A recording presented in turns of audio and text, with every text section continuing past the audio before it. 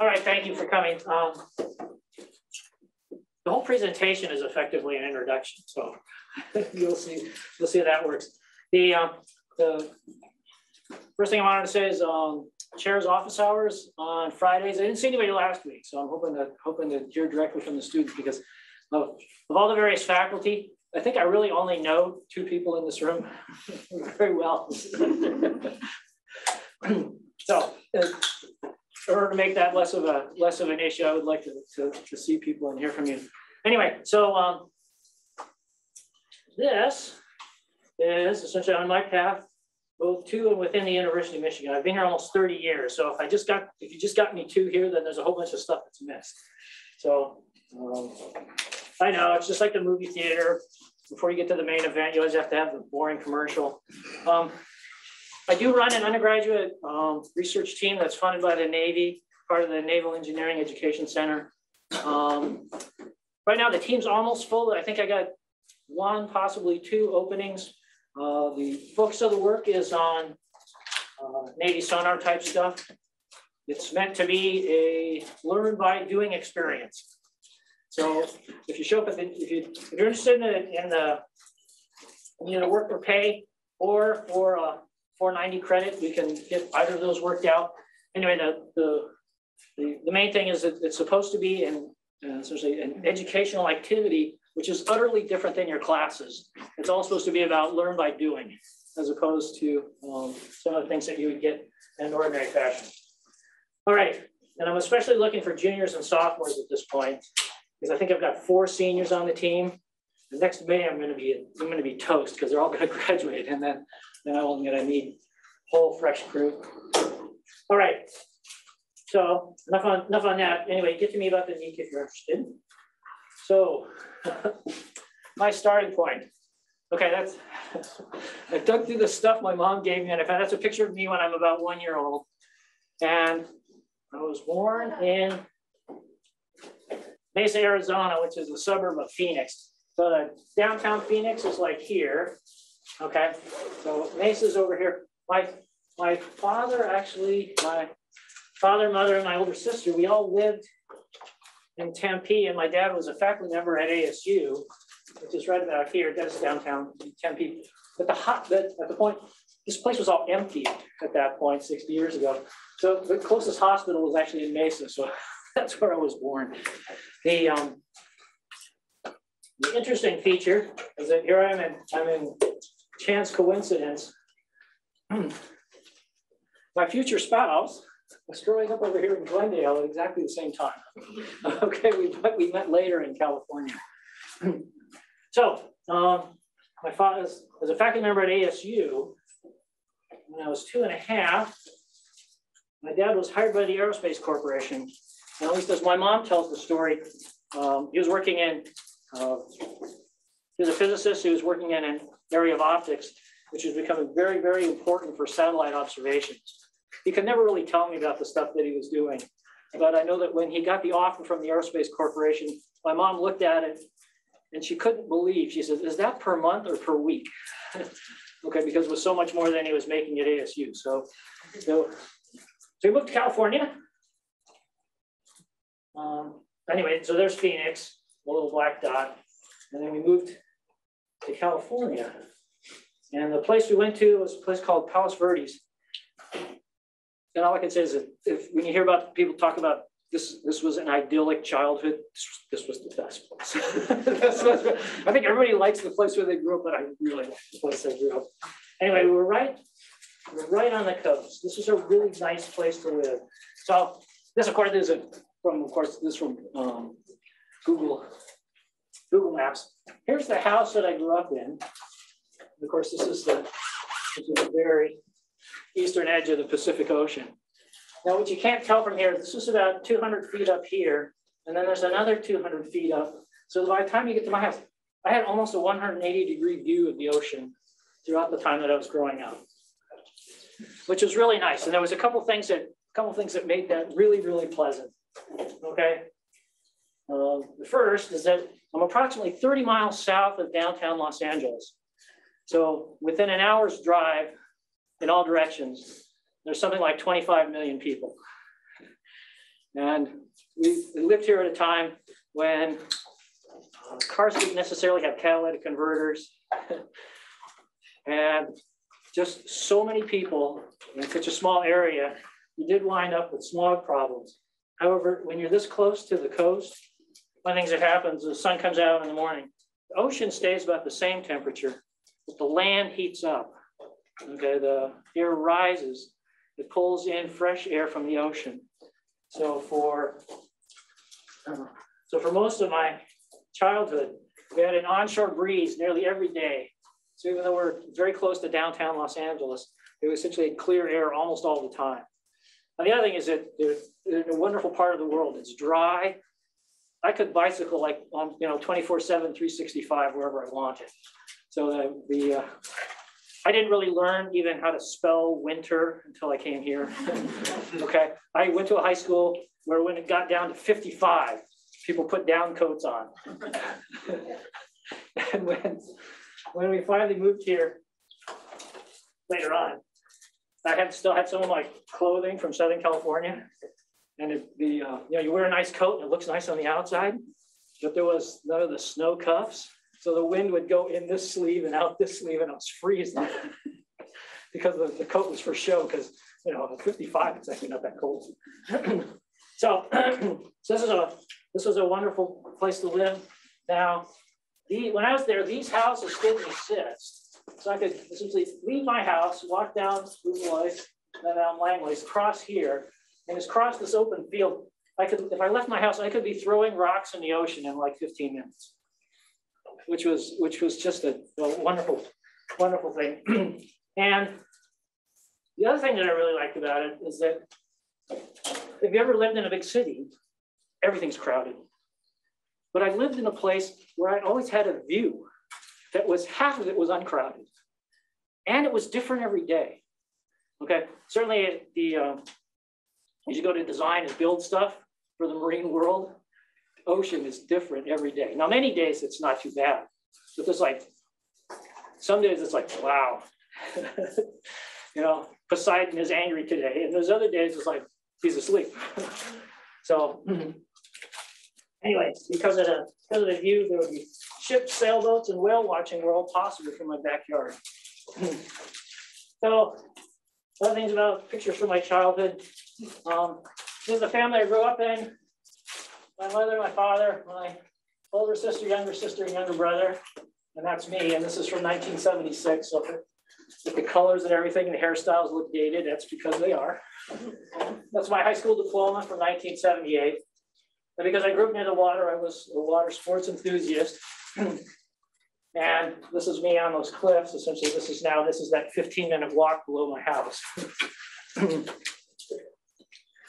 So after having a ton of fun, through high school, it was then time to go off to college. So the house is down here on the Palos Verdes Peninsula. Okay, downtown Los Angeles is here. Dodger Stadium is about there. Went to school in Pasadena at Caltech. It's a city. It's famous once a year for the Rose Parade. Okay, and otherwise most people forget about it. Anyway, it's about a 45-mile drive. Okay, when I did this drive, it was a single deck freeway. They have since made it double deck, and this traffic still is bad.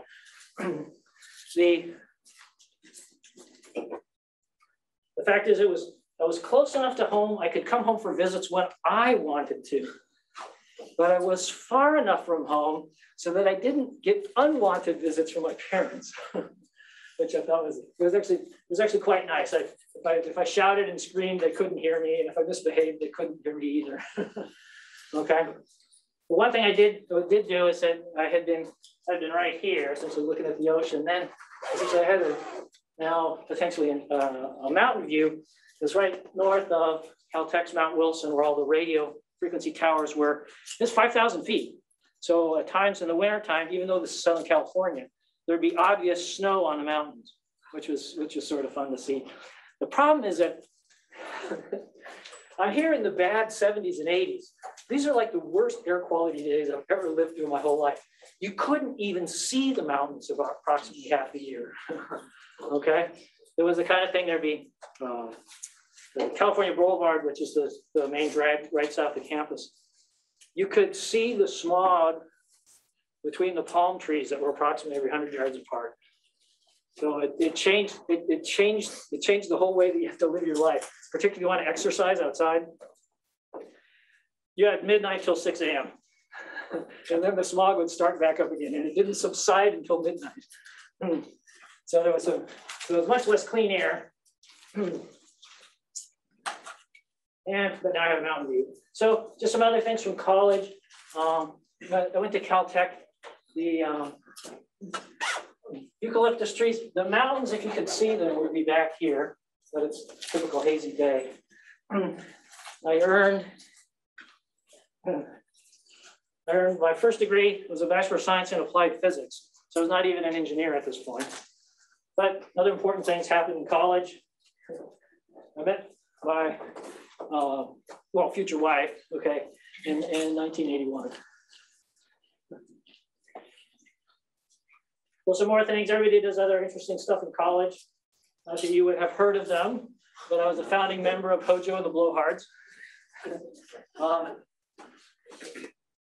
His actual name was Howell Johnson, but the rest of us in the band couldn't handle that. We just called him Howard. So he was Howard Johnson. So we were Hojo and the Blowhards. And we played enough that we actually got paid a few times. So that was pretty fun. And of course, I had met my future wife, and she was also from Arizona. And her family did water skiing. So I had been surfing, and I don't know if any of you have done both. They're physically almost, you'd think there's a lot of overlap. There isn't. Okay? Getting the hold onto the rope, okay, all the twists and turns, it's all the other way. So that's probably the best picture of me that was ever taken, because I was face planting behind the boat a lot, trying to figure this out. Okay, so after regular undergraduate, then I went to grad school, and the first degree was a Master of Science in Aeronautics in 1983. But the other big thing that happened while I was in grad school, I was married in 1987, and that's Kathy. She was the one I had met, essentially 6 years earlier. Then I went to continue at grad school, earning a PhD in aeronautics in 1988. And this is a picture from my graduation day. That's my mom, that's my dad, that's Kathy, that's me. And I hadn't really started studying liquid stuff yet. This was my thesis work was in turbulence, and it involved mixing in gas phase turbulent jets. Now it turns out at subsonic speeds, it's the same as if it was mixed in, as it was done in water. So now we've completed graduate school, and my wife, okay, had completed her medical school and her internship. So we moved from California. Oops, there's a little black, certain blacks. There we go. Okay, so we moved from essentially the Los Angeles area here. To accommodate her residency in anesthesiology, we moved north to Seattle. And this was in June of 1988. No. Okay, so down here, I'm going anyway because I'm married. So I've got to hit a target up here. There was 2 targets that were potentially big enough to hit with a job search. One of them was Boeing, okay? Now, even at the time, Boeing was a huge company, but at that point, it didn't have as much defense contract work. It was about 85% commercial aircraft, and about 15% military and government contracting stuff. I wound up in the 15%. But she was there doing her residency in anesthesiology. So while I was up there, I worked at Boeing for about a year, realized it was not for me. And then moved on to the applied physics lab at the University of Washington, which this audience probably has just heard quite a bit about, or at least you probably saw some of their advertising commercials and stuff. it's an interesting place. It's a gorgeous campus. And it's one of the few stadiums I've seen to have an overhang on the top to help keep you dry when it rains, because it rains so much there. So it's one of those football stadiums where it's two-sided, okay, with the stands, but then there's this great big huge overhang. Anyway, so what did I do? At Boeing, I was a senior specialist engineer. When I'd gone north, I didn't know whether I wanted to go academia or industry, but this job presented itself when another one did not. So I tried it out. So anybody heard of the Strategic Defense Initiative? That's Star Wars, right? Yeah. Well, not the movies, the government plot or plan. This was bizarre. So I worked on a laser concept inside Boeing Aerospace for the following. So CONUS, that's short for Continental United States, and USSR, this is now, there's still the Russians over there, but this was our defunct conglomerate enemy. The basic idea is that somewhere over here, you would have enormous, I mean, almost inconceivably large laser stations. You would then send a laser beam up to a satellite in geosynchronous orbit. Okay, now this is not drawn to scale. The Earth is what, about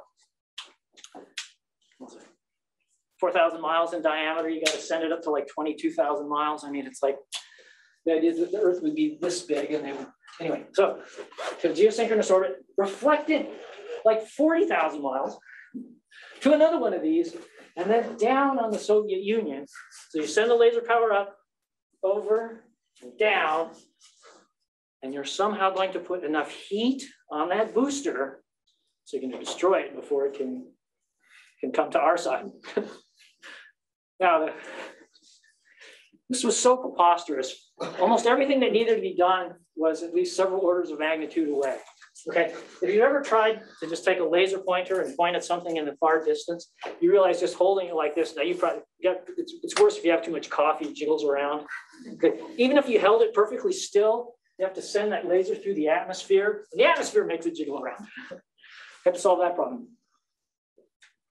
So pointing accuracy was a huge problem. Okay, the laser power and laser fluencies were a huge problem. And then there was just like, what if our opponent used the same paint on the outside of their boosters that we use on our mirrors, so that even if you can put the laser energy over there, it just reflects off. So shh, don't say that. There was a point in my career I was about ready to quit. I'm just gonna quit. And a senior engineer pulled me aside and said, "You've missed the point of this. The whole thing with the Star Wars Strategic Defense Initiative was, it was a political tool. Not that you would have remembered this, but the strategic arm limitation talks, whether it was SALT 1 or SALT 2, had broken down. For whatever reason, the government, Ronald Reagan, came up with this, got the Russians back to the bargaining table. And many, I think senators and representatives of both parties got to righteously thump their chest in the House of Representatives or on the Senate floor and say, "I voted for Star Wars, we're sticking it to the Soviets." Okay, so it was politically this huge win. Okay, technologically, wasn't that much there. Although there's one thing that we did get out of it. They did learn how to do adaptive optics. And this was all done in the 80s. The folks at NSF wanted to get a hold of that information. They were going to rediscover all this stuff, so that the folks from NSF walked over to the folks at the Air Force and said, "Can you just declassify that stuff so that astronomers can do this?" And the answer was yes. So we have adaptive optics for telescopes now. It allows us to take better pictures from the ground, even though you're looking through the atmosphere. Anyway, that lasted about 14 months. Then I was able to find a postdoctoral science position at the Applied Physics Laboratory at the University of Washington. At least at that time, it was affectionately called the UW. Okay, nobody ever said Huskies; it was always the dogs. So this was applied physics, not for physicists. This was applied physics for oceanographers. So this is when I essentially got back to water stuff and started doing things that were related to Navy sonar and underwater sound. And then in 1991, because postdocs don't last forever. Okay, postdoc is a ton of fun. It doesn't last forever. So I started applying for faculty positions. And now I had a better chance because I had a better resume, more papers, etc. So we moved from Seattle, which is, of course, up here. And we're over here, of course, in Ann Arbor. And one of the interesting features is that you're heading south. But you're heading colder too in the winter. Okay, cold day in Seattle in the wintertime gets below freezing, but just barely. The worst, coldest day that we were there, I think, got down to 25. And they had everybody was running their faucets to keep the water moving so that the pipes wouldn't freeze. Okay. So, but the interesting thing is, if you follow this contour, you're actually north of the Upper Peninsula. So you got the extreme variation in the days, so that in the wintertime it's like the sun would just barely come up over the horizon, and then at 4 o'clock, boom, it's gone.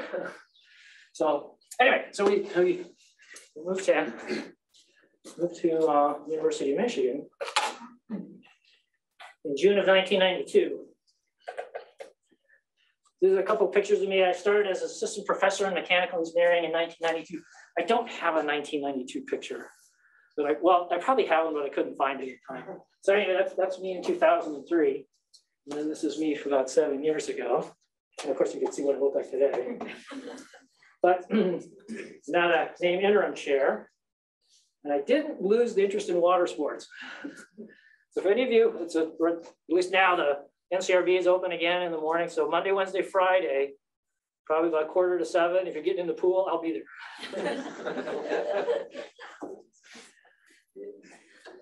So I didn't update you on everything, okay? So I may still maintain my interest in aquatic or liquid sports. So wife and I have a family. So these are our 7 children. This is about 12 years ago. So that's what they looked like then. That's what they look like more recently. This is a picture from my oldest daughter's wedding from just slightly more than a year ago. So I have to tell you that because we've got some Wolverines among them. So Michael graduated in chemical engineering from the U of M in 2013. Karen went back to Caltech. She really, really, really wanted to get out of town. Not that my wife and I are annoying parents, but she really, so she knew that if she went to our alma mater, we wouldn't say no. So she got a degree in electrical engineering in 2015. Ellen went to Notre Dame and studied biochemistry. She's just recently completed med school. Paul also went to Notre Dame. Here's another one of these. I got to get away from these jokers. Graduated in 2017. Okay. Tommy came back here. He finished in civil engineering slightly more than 2 years ago. My daughter, Susan, is here now. Your age. She's over in mechanical engineering. And my youngest son, Matthew, he's a wannabe computer engineer. He was back and forth between math and computer stuff, but he's still in a senior anyway. He really wants to come here. So anyway, this is my wife and I from just a couple of years ago. And some other things that I worked on. In 2009, Elsevier contacted me and said, because I had used the prior versions of this book, and pretty much said, do you want to take it over? The lead author had passed away. So these are the 2 editions of this textbook that I've worked on. This is either you could say the senior level or first year graduate level textbook. So you might not have seen it, but the grad students may have. The first cover was definitely an aerospace one. The second cover was more of a hydro one. Okay, which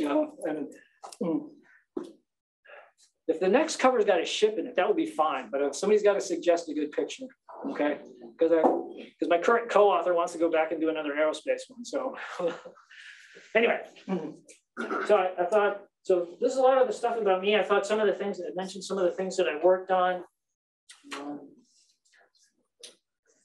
This is just a, essentially sort of a summary slide from a project that went on for about half a dozen years. The world's largest water tunnel is in Memphis, and it's owned and operated by the Navy. This is the William B. Morgan Large Cavitation Channel. So this is the diffusion leg. The float goes down here. The test section is back here, and these are people. So it's the size of a large wind tunnel, but it's a water tunnel. And they have all these really interesting things. The energy flux through the test section is about the same as the surface of the sun, et cetera. So anyway, it's a great place to do testing. We tested a great big two-dimensional hydrofoil. This way we didn't have to do Reynolds number scaling to get the ship sizes. This is not as big as you'd have on an aircraft carrier, but it's certainly the same as you'd have for a destroyer or a submarine. Okay, chord-based Reynolds number, except this one's side to side in the test section, so it's two-dimensional. If you've ever seen a real ship propeller up close, it's just enormous potato chip. Okay, the folks designing that, there's a lot of work in there. Okay, there's a lot of work in doing one of those well, because of course you have to carry the loads that drive the ship, as well at the same time have some kind of efficiency, and at least for the Navy, always want it to be quiet too. Anyway, so this is the foil. We polished it, so you can see it's shiny in certain spots. You say, oh, but what's this flaw in the middle? Well, that's the reflection from the manhole cover, and this is the ladder you climb to get out. So that's just a reflection of that. So we did have it nicely polished. Anyway, the kind of thing that we learned is that we studied two different trailing edges. The thicker edge is the one that allows for crashback. You know what crashback is? Okay. Aircraft always goes forward. Propeller, much of the same idea, lifting surface, for which there's relative flow that generates forces. Except there's typically enough power in the prime mover in a ship with, I want to go backwards, but we're going forward at 25 knots. Captain says, I want to go backwards. You can take the propeller and turn it the wrong way with the wrong inlet. If you got a thin trailing edge, you can bend it. Then you ruin the propeller for a number of reasons. So the Navy tended to have thickened trailing edges. That led to vortex shedding under certain circumstances. There's many things in the ocean. These are essentially acoustic spectra. There's many things in the ocean that sound like a hiss, which is what this is. There's very few things that sound like a trumpet. So if you hear a trumpet, you know that's a man-made device. So these peaks, bad. Okay, this stuff, it's okay. Anyway, so that was one of the purposes there. We also did some studies of a great big flat plate. Same facility. The three big pieces had to be brought down on a flatbed truck. This was all manufactured out near the airport. One of the things you might not know is that even though you're naval architects, and there's places in the world that move a lot of metal like this, you're also in Detroit. All of the stuff that's done for the auto companies, I guarantee you need something built, there's a shop around here that can do it. So it was quite nice that we could drive to get this stuff made. We didn't have to go out of state or anything. Anyway, so the fact is that there's a set of scaling laws that go with turbulent boundary layers. The Navy wanted to find out, does this go all the way up? Essentially the huge project. And what we found out, the scaling that you get from lab flows, it works. You go up to higher rails, it works. Everything okay. The other thing I worked on also with Steve Cessio is localizing cavitation. And there's a particular case where you got essentially a secondary vortex cavitates first before an original vortex. And cavitation onset, super important for the people driving submarines. You can go to that edge, don't go past it, because then you tell the world where you are. Worked on some stuff that related to Navy acoustics. Worked with Ford and then also with the Department of Energy through the Kansas City plant to do some acoustic localization of leaks. And now we're getting near the end. Did some work for Toyota on beyond line of sight acoustics.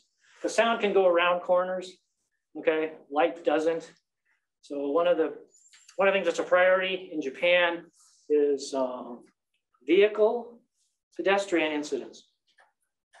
The idea is, can you somehow make that safer by getting the vehicle not to see, but to listen around corners? And it is possible, but it's unlikely because we needed signal to noise ratios that are essentially impossible probably to attain in an urban environment. You needed 60 dB where you might get 10 at best. Anyway, but you can localize junk around corners if you use sound.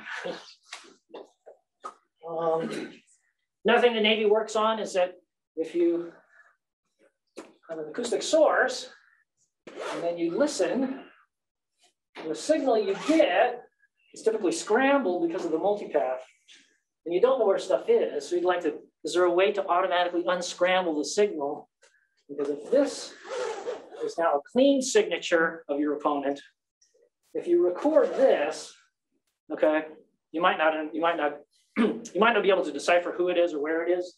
But if you get that, and there's a reasonably high cross correlation, now you can go in and do the cross correlations and you figure out who's where. Is this that Liberian freighter, which is always making say the Seattle to Hong Kong run at this time of day, or is this somebody spoofing that and actually trying to do something else? So this was worthwhile. And then the one that I worked on most recently, this is the one I really like, because this was considered to be an impossible problem. So just quickly, so this is the depth of the deep ocean, from essentially 0. This is the ocean surface down here to 6 kilometers. And then for acoustic tracking purposes, you'd like to go to as long a range as possible. This goes out to 300 kilometers. This is well over the horizon, okay? Even on a tall ship and you're essentially looking up, way up on the bridge, this is well over the horizon, okay? You're trying to essentially use acoustic signals now to determine where stuff is, okay? To determine where your opponent is. And in this case, this is where the traditional in-band acoustic localization, we find the source back here, which is off by more than a factor of 3 in range. This is where the source actually is. And then the Dave Dowling, Dave Gorowski, super fancy dancy stuff, we get a different circumstance where this is where it is, and this is where we found it. So by essentially changing the signal processing from the higher frequencies down to lower frequencies, we got a little more ambiguity, but we're far more robust result. And that's the sort of stuff I'm working on now. And we had the big hydrofoil, we had the big flat plate.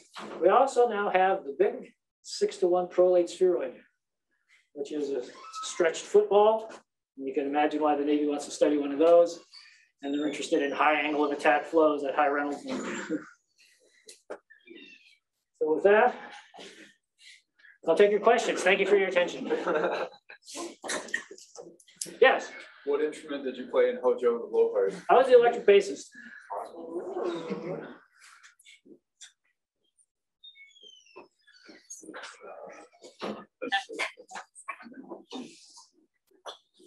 Other things. The floor is open. Yes. Biggest wave you searched? Okay, now to me, it seemed big, but it's far, far smaller than the things you can see on the internet now. One of my favorite Google searches, I just type in giant ocean waves and character turn and look at the stuff that comes up. Okay. I had a picture of me surfing here. Okay. It was probably only about twice that size. It was, this was long before people used the motorized craft to pull the surfers into the wave. It was all paddling. And there's also a point where energy goes with GH. So as the wave gets taller, it releases more energy when it breaks. There's a point at which it's like, it's just not fun anymore.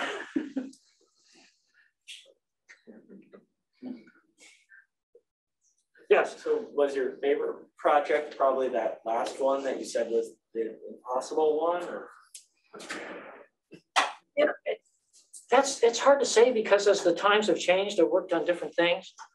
When I was doing the hydrofoil, I love the hydrofoil. When I was doing the big flat plate, I love the big flat plate. So now I'm doing this stuff, this Navy sonar long range source locals. I love it. So it's the current favorite. Now, whether it was more favorite than a past favorite, I have a hard time saying.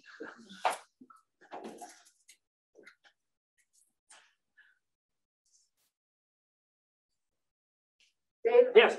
I can completely see why you love where you grew up in California, but what do you love about Ann Arbor?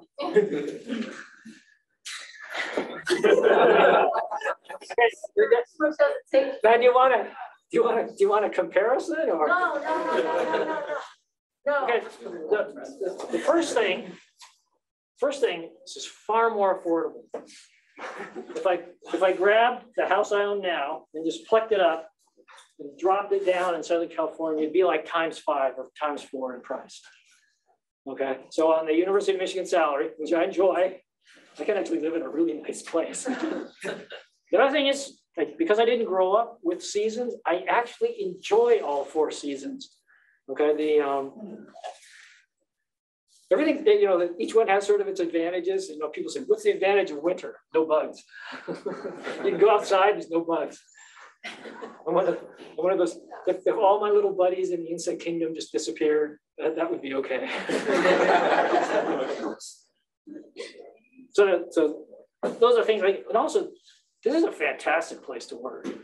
I mean, in the modern world, many of you might have multiple jobs before you've even been out of school for 10 years.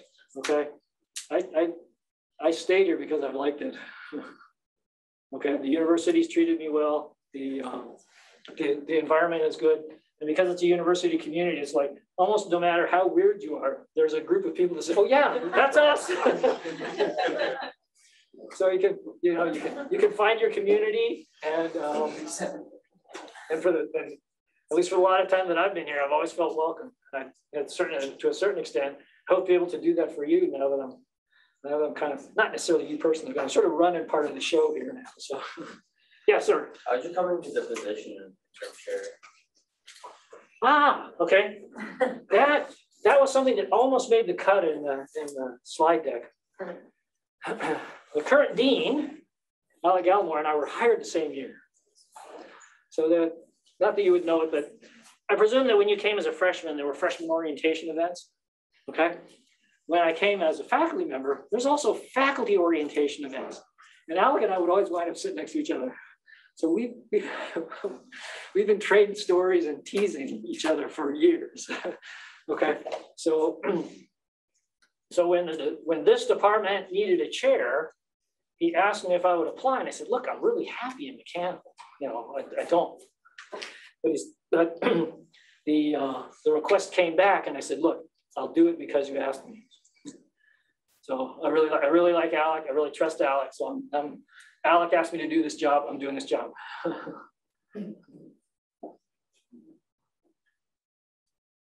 Good question. What classes do you teach? I'm still 50% time in mechanical engineering. So I teach fluid mechanics, acoustics, and the junior level undergraduate laboratory class are the primary courses that I teach. So undergraduate, graduate level acoustics, undergraduate, and graduate level fluid mechanics, and then the lab class.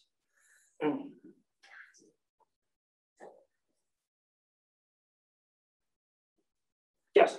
When were your available hours again? Fridays, 9:30 to 11:30. So now those are picked based on what's the opening in my calendar. For all I know, you're all packed into classes at those times. I'm sorry, but that's what I had. But I do hope to see you if you can come by. Yeah.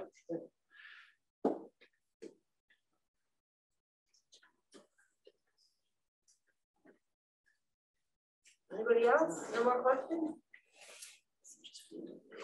All right, thank you very much.